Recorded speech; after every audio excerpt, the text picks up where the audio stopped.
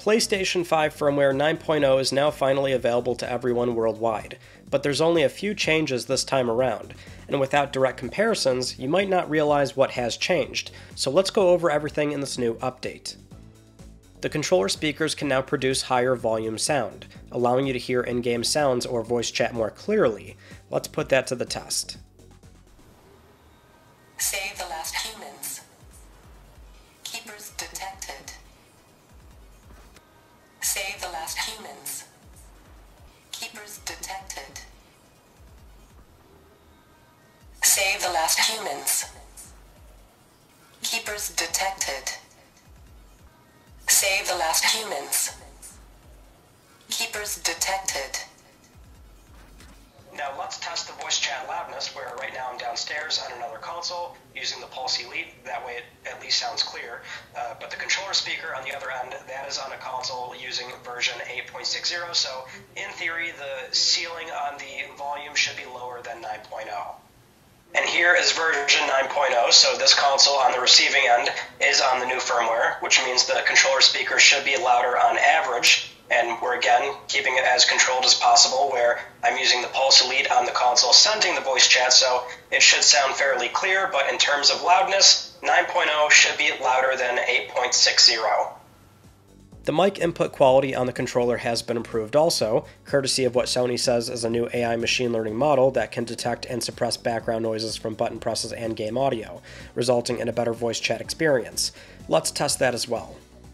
So right now we're just capturing some Spider-Man 2 gameplay, and I'm sourcing all the capture and audio directly from the PS5, so you're hearing the audio quality from the DualSense microphone, and now what we're going to do in a very unscientific way is just fire off a bunch of combos, mashing the controller. I've got the haptics and the triggers on as well, and we'll see just how well this will suppress background noise, where this console is on 8.60, so in theory, the next clip that you'll see is the one on 9.0, where that does a better job at trying to remove all the unnecessary button mashing noise when you're playing games on PSN, if you do use the DualSense microphone when playing games.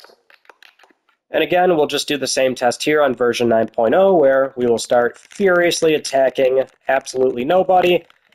Peter looking insane, but we want to get a lot of nutty button presses in while using the controller mic, just to get an idea of how much better this is doing, trying to suppress the background noise from the furious button tapping combos and having the haptics and the triggers turned on as well. Thought I saw a crate somewhere. Now I've lost it in the madness here. But hopefully this sounds better. During a share screen session, viewers that are watching in full screen mode can now use a cursor and place emoji reactions on screen as a way to interact with the host's gameplay. You can send a ping,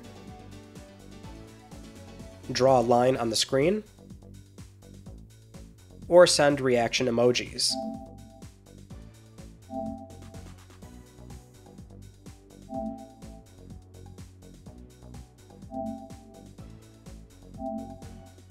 This feature is turned on by default, but can be turned off by the host in the share screen settings. You can now adjust the brightness of the PS5 power indicator in Settings, System, Beep and Light, and Power Indicator.